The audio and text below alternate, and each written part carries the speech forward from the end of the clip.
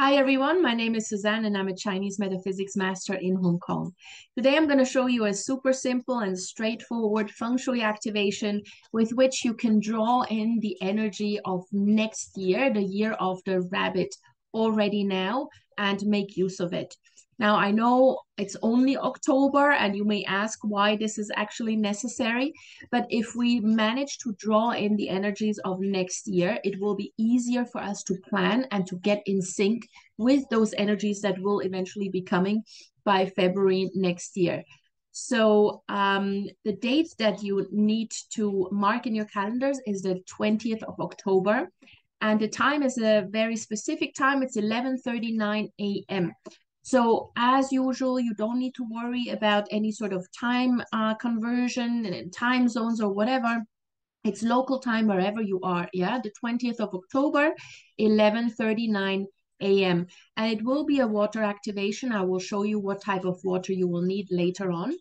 It's a very quick one. Yes, very targeted. So the water activation only needs to be in place for a minimum of 2 hours, maximum until midnight on that same day. So make sure that you do not leave the water feature in place after midnight of the 20th of October.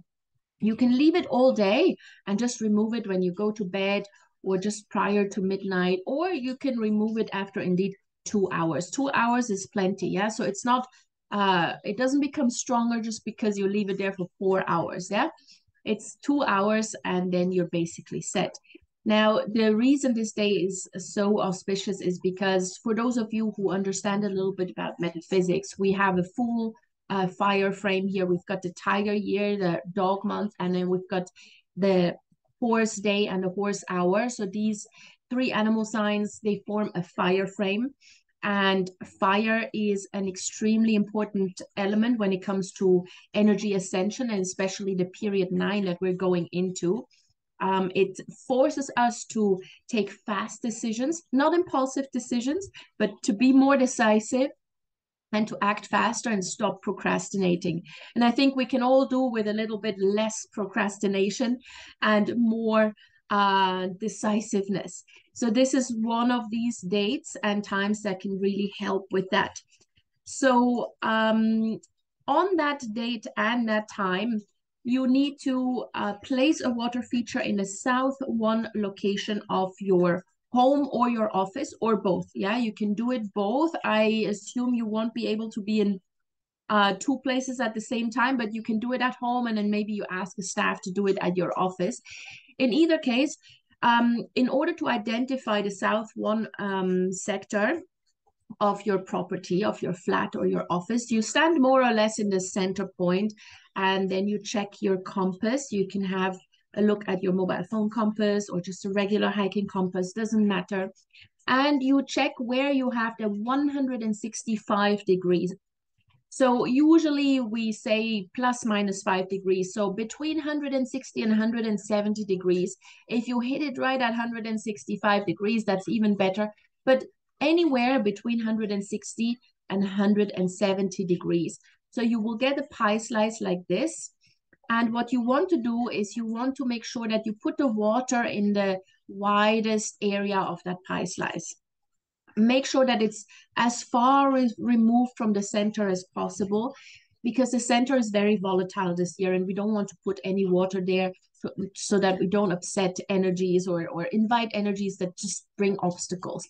So just remove it as far away from the center as possible, anywhere in the 160 to 170 degree range. Now, the type of water feature you need to place is what we call an aggressive water feature. Essentially, what you do is you find a water container that is as big as possible. The color doesn't matter, the material doesn't matter, but it has to be a large container. Yeah, so not something that only contains 5 liters or whatever. Just go to a hardware store and buy one of these really, really large dustbins, for example.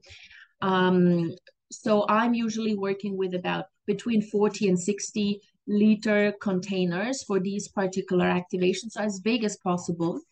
And then because we need to activate or install this water feature at 11:39, I would say put the empty bucket into the south one sector at like, I don't know, 10 past 11 or quarter past 11, and then start filling it up with water.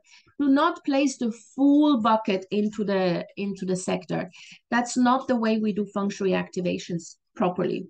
You place the empty bucket there, and then you just you may have to walk between the bucket and your bathroom or the bucket and your kitchen and just start filling it up until it's full with water. Yeah, not just half. We're not dealing with half buckets in feng shui. Fill it up, and then insert a water pump. You can get them very, very cheaply in any aquarium store, just a water pump. And what we need to ensure is that we somehow create this kind of fountain effect. Yeah.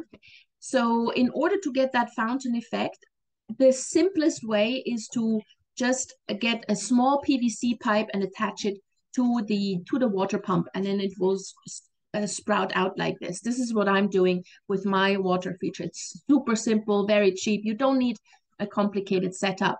If you're not sure, just take a snapshot of this picture here of the slide and show it to your aquarium guy or your hardware store guy. They will know what to do. And then once you have this set up, at 11:39, you turn on the water pump. So it starts bubbling up and it's like a fountain. Don't waste your time or your money on one of these very lovely looking table fountains that they always advertise, the feng shui table fountains, you know, the ones with the nice stone that's turning. There's hardly any water in there. Yeah, we need a lot of water. So these table fountains, they are not used in proper feng shui. They are completely ineffective. They look lovely, not effective from a feng shui perspective. So you install this water feature, and yes, it may look a little bit ugly because it's a bucket, but it's just for 2 hours. So I think we can cope with that. And then most importantly, the moment you've installed this, you need to actually take action. So between 24 to 48 hours um, after implementing this feng shui remedy, start making a plan for next year. Maybe it's a financial budget, maybe it's a business plan, maybe it's a sales plan or a sales target plan, or maybe you start making KPIs for next year. Start with the planning of the next year 24 to 48 hours after you have put this in place, because this will then really, really help you. You're already drawing in the energies for next year. You will be in line with the energies of next year, and somehow you will know exactly what needs to be done and how you need to do it. That's the beauty of this activation. Yeah. So do it right after this activation is actually triggering all the energies that you need. And if you're a business owner, obviously, you make a business plan or financial plan. If you don't own a business, if you are employed, maybe make a career plan or plan out the trainings that you want to take, sign up for trainings. If you are a housewife, you can still use this. Maybe you have some plans for yourself, self-development. Maybe you can make a budget for your family for next year. Or maybe you are a housewife and you're kind of thinking about maybe doing a side gig or starting your own business. Make a plan for that. Yeah, at least start. I'm not saying you have the plan complete within the 24 to 48 hours, but start. Yeah, taking the first step, that's what's important. All right. So as always, good luck with this. I hope all the energies you need are coming your way. And if you do have any comments, any questions, get in touch with me, leave a comment, share the video with anybody who may be interested in Chinese metaphysics, in Feng Shui, Bata, whatever. Just put the word out and subscribe to my channel. See you soon.